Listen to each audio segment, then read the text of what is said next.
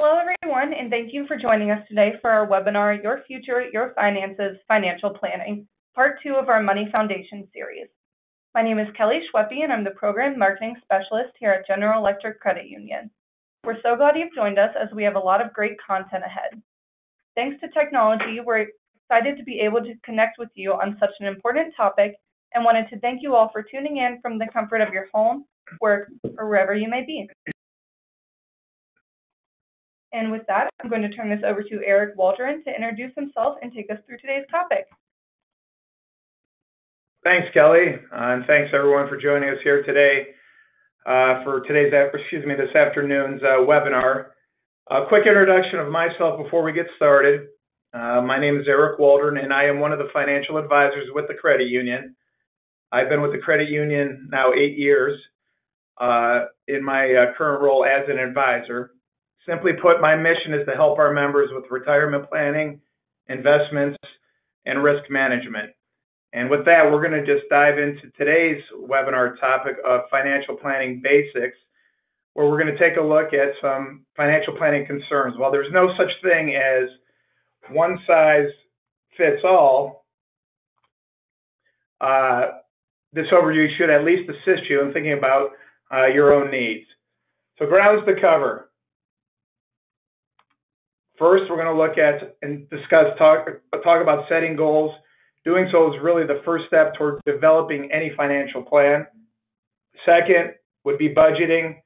This is for those basic living expenses. Creating an emergency fund, which I'm sure you have all heard about. Typically, we like to see 3 to 6 months of living expenses saved. We'll touch on insurance, risk management through life and long-term care. Using credit, investing, and some basic investment concepts, tax planning, saving for college through 529 plans, and then the most important, in my opinion, for the long haul is the retirement planning with a comprehensive plan. And then last but not least, estate planning, and we'll look at the rudiments of estate planning and do a 101 overview on that. So let's get started. One of the first steps in financial planning is setting goals. When you set goals, you're defining your wants, your needs, your wishes for the future. Some of your goals may be things that you want to do in the not so distant future, around the corner, such as paying off a credit card or buying a car, possibly a longer development for a home down the road. Paying for an education for a grandchild or a child, and then possibly retiring early. So your goals are your foundation of your financial plan because you need to know what you want to accomplish before you can begin saving or investing. Once you've identified and prioritized these goals, you can develop a savings or an investment strategy that can help turn your dreams into reality. And those dreams, again, are going to be those needs, wants, and wishes that I will discuss in a little bit later in the webinar. We have a financial planning tool that we use. It's financial planning software, and it's called Money Guide Pro. And like I said, I'll discuss this a little bit later. But what it's based on is just what I'm talking about right here. It's goals-based planning, making sure that we can hit those goals without running out of money in retirement. So how smart are your goals? Right? SMART is an acronym that stands for specific, measurable, attainable, relevant, and timely. So a goal that is specific is one that's clearly defined and described in detail. Precisely, what do you want to accomplish? I want to save for my child's college education. Actually, that is not a specific goal, but I want to save Ohio State for 4 years by the time my daughter turns 17. That is clearly defined. The next one is a goal that is measurable. You should be able to track your own progress and clearly know when you've reached it. For example, I want to retire early, not measurable, but I want to retire by my 55th birthday is a goal that has an endpoint for you, something that you can shoot for and know, hey, this is the end of the line where I set this measurable goal. Next is attainable. This goal is a realistic and reachable goal. Obviously, goals are challenging, but you should have a fair chance at achieving them. Saying I want to have $1 million in 5 years is not probably attainable goal for most people. But saying, hey, I want to have $1 million when I retire, well, that is a different story. That is a very attainable goal. A relevant goal is one that makes sense to you, reflects your specific needs, your goals, your values. I want to save $25,000 for a down payment so I can own my own home. That's an example of a goal that might be relevant. Or I want to take a family cruise when I'm 50, in Alaska. Again, something that is relevant to you. And then timely, you must be able to set a time frame or a deadline for reaching each specific goal. I want to pay off that credit card debt by the end of next year is a goal that has a clear deadline.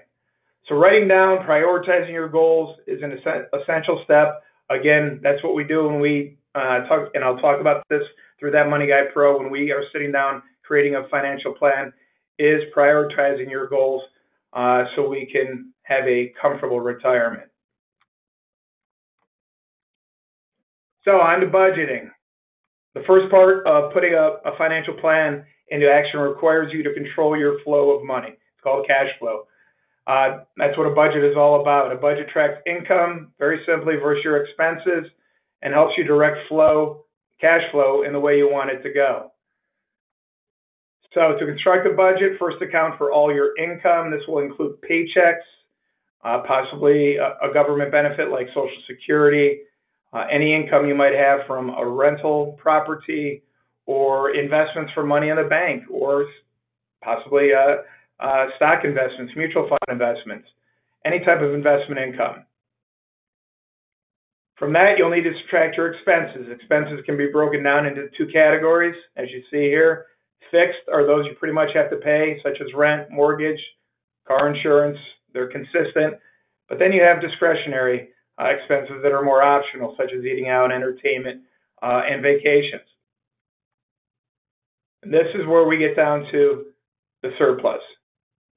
So it can be difficult to get a handle on all these numbers, especially the expense item, because they do come sometimes not on a consistent basis.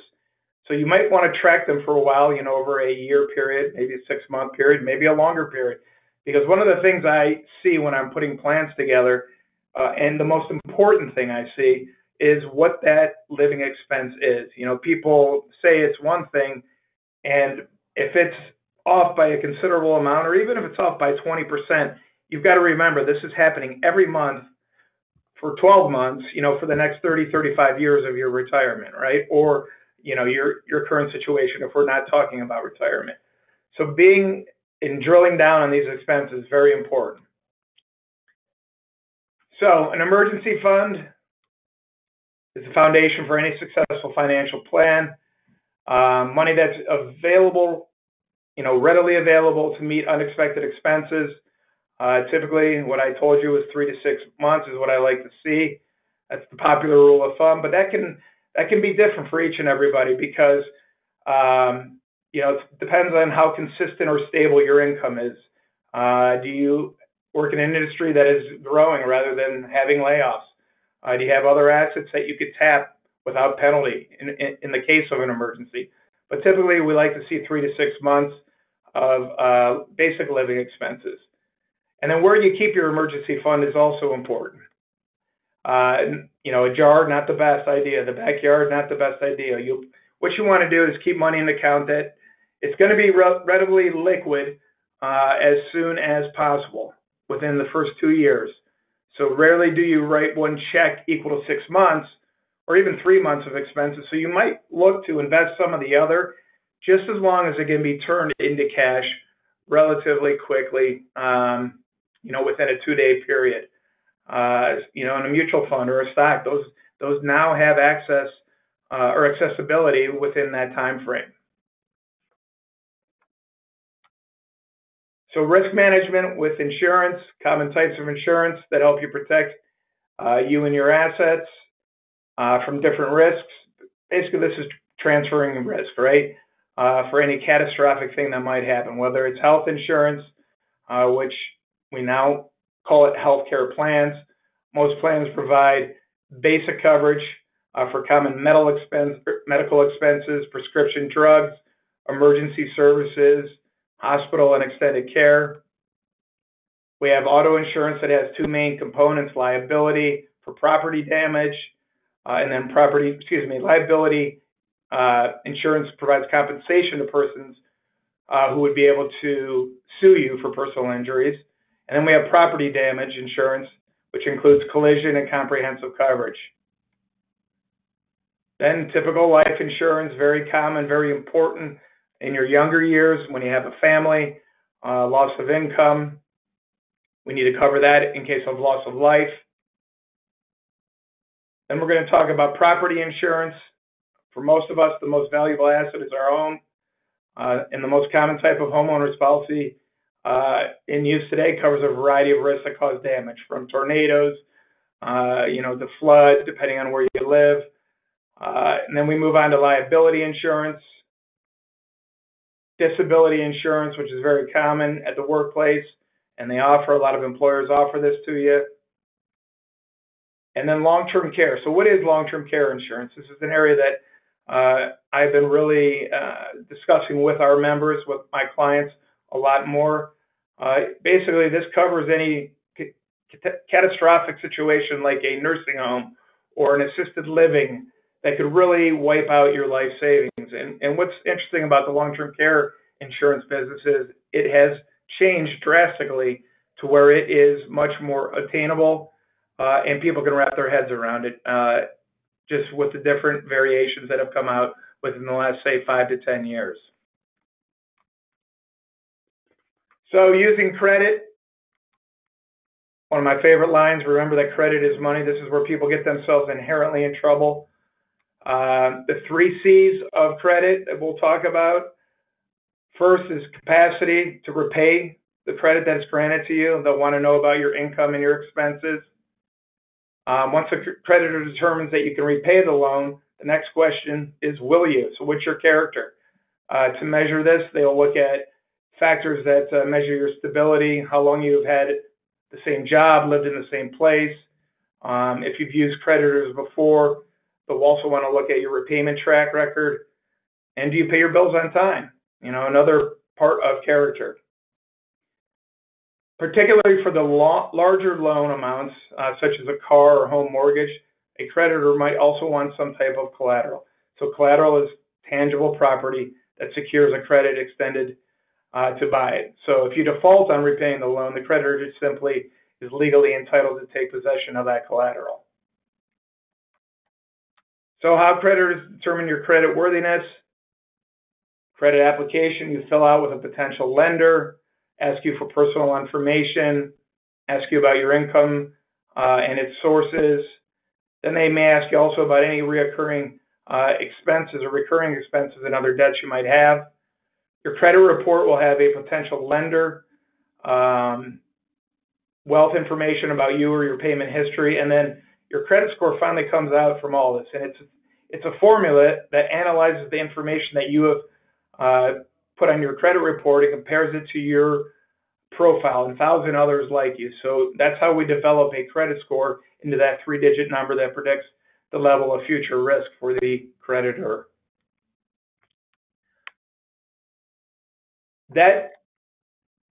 Using credit creates debt. Types of debt: we have the secured and unsecured. Secured debt is backed by a lien on collateral. Examples just that I went through is your mortgage, home equity loan, or a car loan, or a secured credit card. And then we have unsecured debt that does not place a lien on any personal property to secure it. An example of this would be student loans and most credit card accounts. So, important considerations is the amount you borrow obviously will have a big impact on the size of your payment, no matter what the term. When looking at an installment loan, the term of the loan is the length of time that you have to repay it. Generally, the larger loans have longer terms to make it affordable.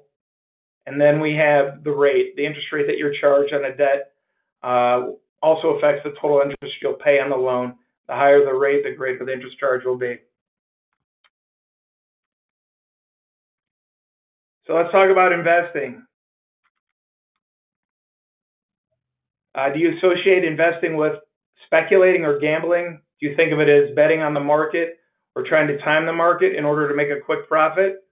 Or do you think of it as more of a long-term, methodical, disciplined approach to build wealth in your future? Actually, it's a little of each. Investing involves taking some risk, right? Also involves the desire to multiply your money over time, and especially important in today's interest rate environment, with rates being very, very low.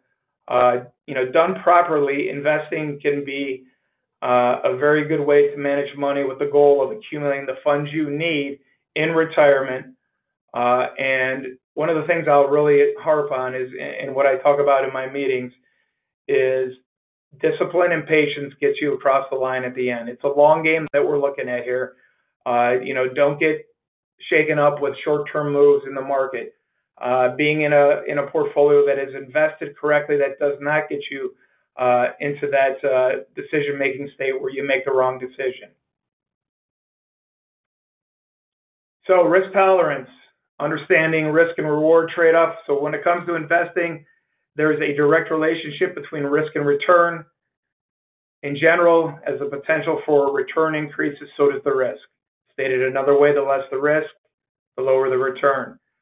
The investment plans that's right for you depends solely on your comfort level. I call it the sleep test. Right? So being able to put your head on the pillow knowing the market is not going to keep me up at night, right? Because 2008, people lost half their money. Well, maybe you weren't correctly allocated. There are two key questions that determine your risk tolerance. First, how comfortable you are personally with risk. This is your subjective feelings on many factors, including your financial goals, where your life stage is, time, how much time do you have, personality, and experience. Have you gone through other market corrections? Some investors are comfortable with high degrees of risk. Others can't tolerate it at all. And a lot of people, and most of the people that I deal with, will fall somewhere in the middle there, in that middle category.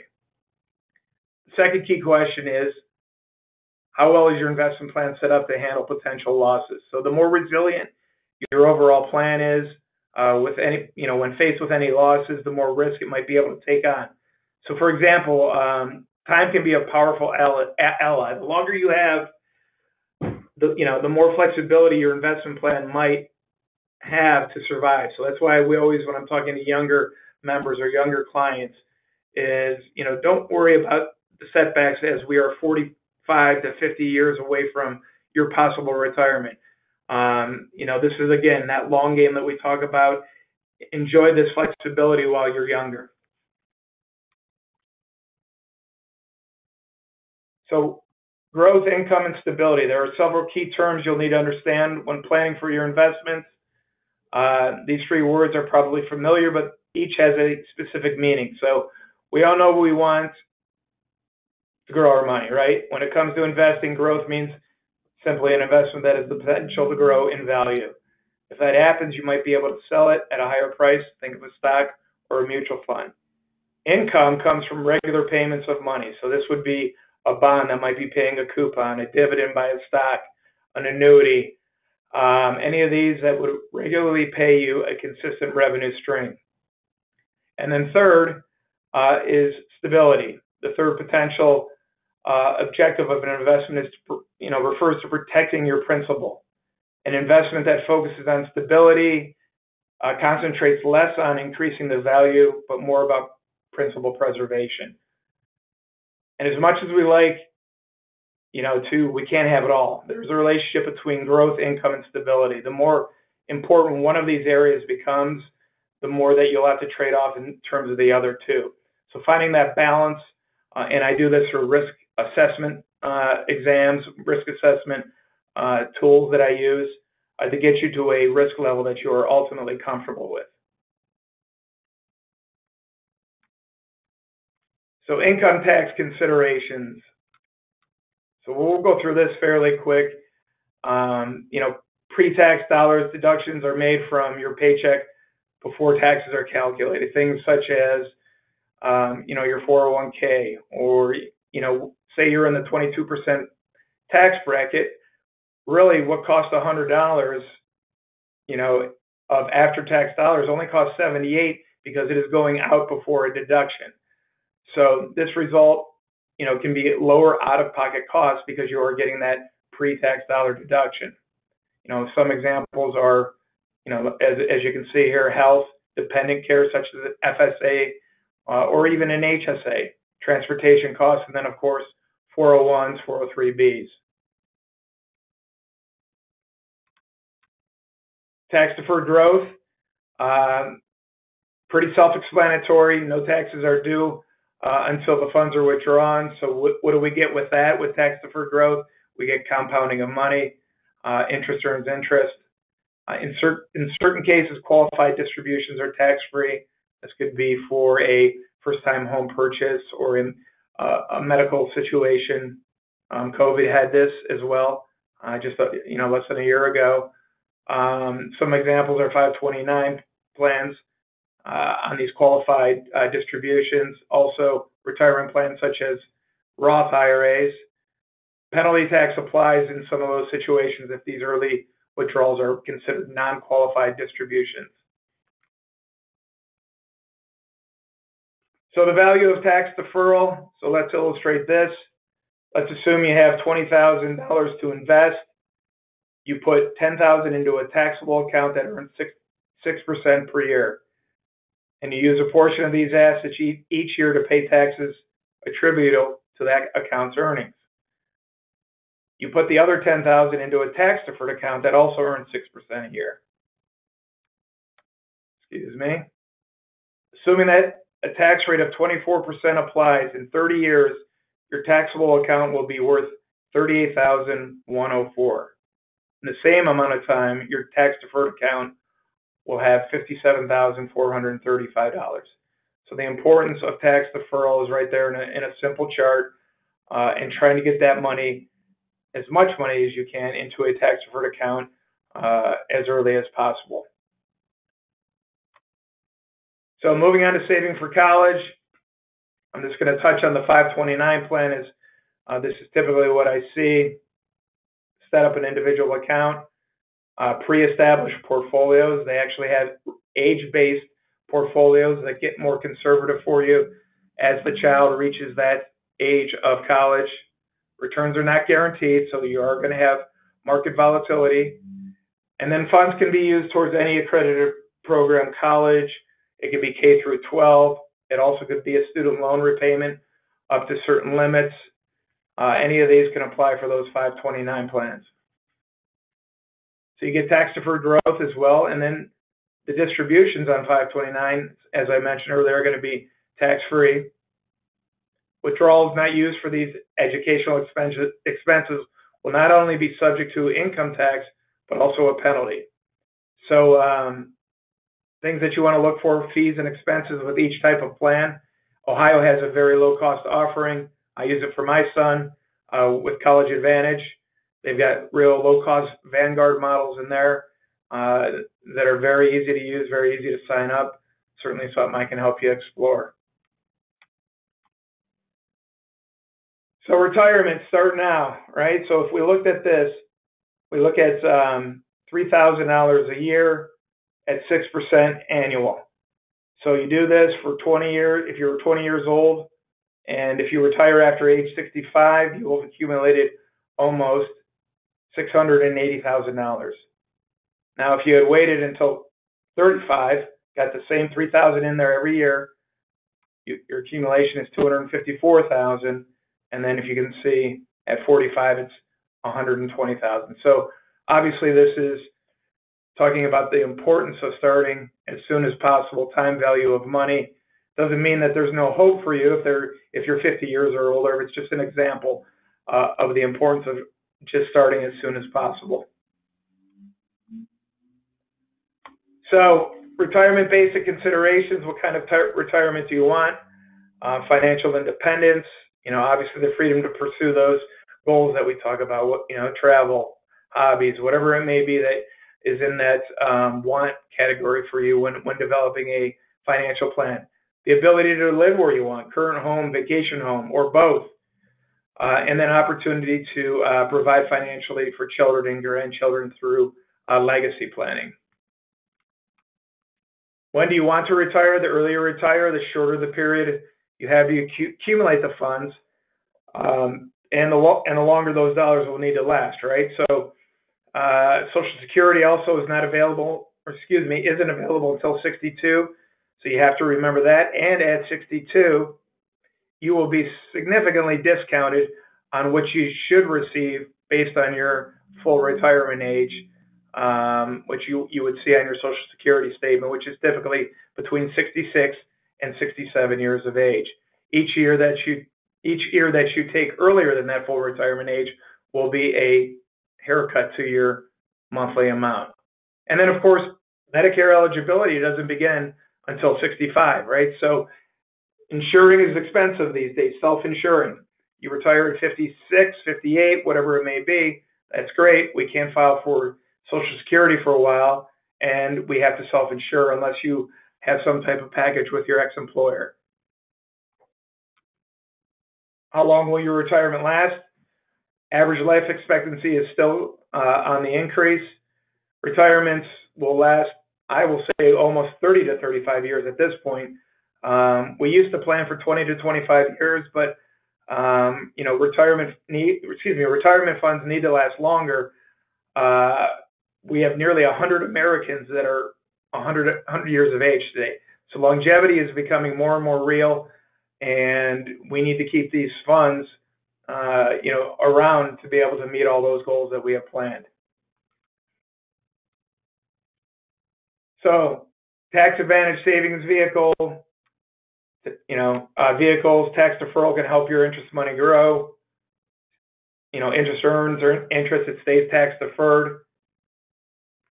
Take full advantage of 401ks and other sponsored retirement plans. Obviously, you've probably heard this ad nauseum. You want to at least contribute up to the match that they offer at your employer. Then you can contribute to your own traditional or Roth IRA if you qualify based on your income levels. But remember, 10% penalty tax applies for those early withdrawals except certain circumstances. So we're going to really go through this quickly: estate planning, fundamentals, intestacy, wills, trusts, planning for incapacity. So intestacy, this is a very common situation here where if we look at it, let's say you die leaving $50,000 in a savings account. Who does the money go to? Without instructions from you, that's where the state would step in with their intestacy laws and direct the way it actually is passed on. And in this example, a very common example, it is passed half to the wife and a quarter to each of your children. But there's a very simple way to avoid all this intestacy, and it's simple as developing a will. This is one of the things we always discuss, the importance of having a will.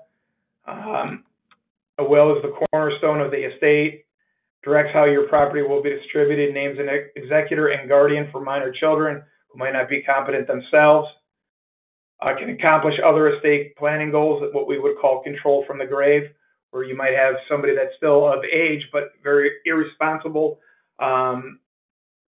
with money, with finances. You can control how that money is dispersed. One of the examples also here, minimizing taxes. And then must be written and signed by you and witnessed. Very important to have an attorney to take care of this for you. A lot of do-it-yourselves can run into some problems, snafus, that you would not want to have upon your death. So estate planning for incapacity. This is, could strike anyone at any time. Lack of planning increases the burden on your guardian, or which most likely are going to be children, right? You don't want that put onto them. Your guardian's decisions simply might not be what you want. It's hard for a child to make a decision about your life, right? So having that all written out in healthcare healthcare directives and power of attorneys, having all that stuff set up for you to make sure this is not an issue or a stress for any of your family members. So with that, I'm going to, before we get to any of the questions, I'm going to talk a little bit about what we use here at GE Credit Union. It's changed my business considerably. It's Money Guide Pro, and what it does is it's a financial planning software. It's a goals-based financial planning software, as I mentioned earlier, and it provides a clear roadmap for you to follow in retirement to ensure your plan is on track. And this is especially important as we talked about. Retirements are lasting longer. Market volatility is very real. Inflation is very real. So what it does is we first look at your investment assets, also known as your retirement savings. Then we look at income sources such as Social Security. If you're lucky enough, you have a pension and Social Security. And then we discuss, hey, what are your unique retirement goals? And we break those down further into needs, wants, and wishes. And again, prioritize those goals. And what we do is just like when you go to your doctor, your physician, for a physical, we stress test all these different scenarios as if you were to live your life 1,000 times. So we test this over 1,000 different market return scenarios to see what your success rate is. And as you can see here on the screen, we typically like to see in the green or in the blue above that 80% level on what we call a confidence meter, that we are confident as an advisor, you are confident as a retiree to meet all these goals that you have set out in your plan. And what's nice about it, it's a great tool and guide to follow through your retirement. It's very comprehensive. We don't just look into investments. We look in how to attack Social Security, how to file for Medicare. We're going to also give you a link to a more detailed video that we have. Kelly might be able to forward that to you, or you might be able to jump on the Investment Services website after this webinar. Click on that video. It's 2 or 3 minutes long, and it really kind of summarizes what the plan will do for you. And with that, I will pass it back to Kelly for any questions. Yes, so as Eric mentioned, the Money Guide Pro video is up on the Investment Services page. So if you would like to take a look at that, you can find it there and watch the quick 2 to 3 minute video on that service. But with that, we'll go ahead and get into questions. If anybody has a question during the Q&A session, please use your question feature, and I'll make sure to get that asked today. I do have a couple to start with. The first question is, what is the best age to start financial planning? So actually, financial planning and having an actual financial plan are two different things in my view. Financial planning will start whenever you're able to earn an income and start to sock money away in a retirement plan. I mean, that can start at 15, can start at 16.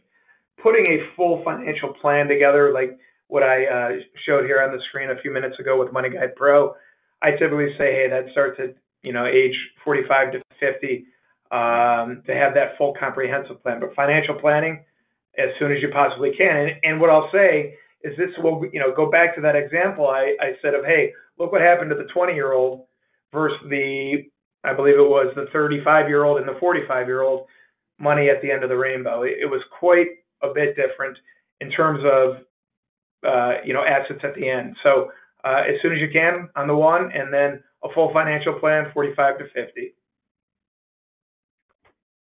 The next question, I believe you touched on in your presentation, but can you remind us what's a general guideline for how much money someone should plan to have in an emergency fund? Okay, yeah, so it's 3 to 6 months of what your basic living expenses. So everybody's different, right? So again, this is going to be, hey, your Duke bill and your property taxes broken down into a monthly number, car insurance, property insurance, food, gas, mortgage, basically anything that is what we would consider a need for you to get by and sustain, your household. So again, typically, what do I see? It's for certain people that don't have a mortgage, and it might only be $2,500 a month. People that have a mortgage, have children, it could be $5,000-6,000 a month. It's going to be different for every individual, but 3 to 6 months of having that in a liquid space in case something were to happen, like loss of job, a disability. That's what we would like to see, 3 to 6 months. We have a couple more questions. Again, if anybody on the webinar has a question they'd like me to ask, please use your question feature. The next question is, if I wanted to meet to discuss some of these topics, how would I get started and how much does this cost? So yeah, basically what I do is you can send me an email. My contact information is up on the screen. You can give me a call, whatever's easiest. What I do is I typically send out a checklist of items to gather for our meeting, or the meeting that's upcoming, whether it's virtual or live. Been doing more virtual meetings, obviously, with circumstances. But basically, I give you a checklist and a budget worksheet, and get you in here, look at your assets, and we can start putting a plan together for you, making sure you're allocated correctly with those risk tolerances that we talked about. And it's a free member service. Having this done for you is, can cost $200, $300, $400 at other places. Being a member of the credit union, it's a complimentary service. Thank you. And then the last question is for you personally. What does your relationship look like with clients? How often do you touch base, or how does that structure work? Yep. So that typically we do annual reviews, but some people want to meet me more, and certainly that is going to be on the individual's their own personality. So but I don't like to overmeet, is what I call it, and that's making decisions on a quarterly or a 6-month basis. Again, if you remember, one of the things I stressed was the long game. Making decisions in a 6-month period, typically not the right thing. But an annual review, yes, things can come up. But again, if somebody wants to sit down and have a 6-month review, we certainly will cater to that. I just don't want to overanalyze and get ourselves into trouble and not receive the outcome that we would have if we had just stayed the course. Awesome. Well, that is all the questions I have for today. If anybody on the webinar thinks of a question after the webinar today, Erik's information is up on the screen and will remain up there for another second or so. And it can also be found on the investment services page if you'd like to contact him for further information. But with that, that's going to conclude our Q&A session. Thank you all so much for joining us today. Have a wonderful rest of your day.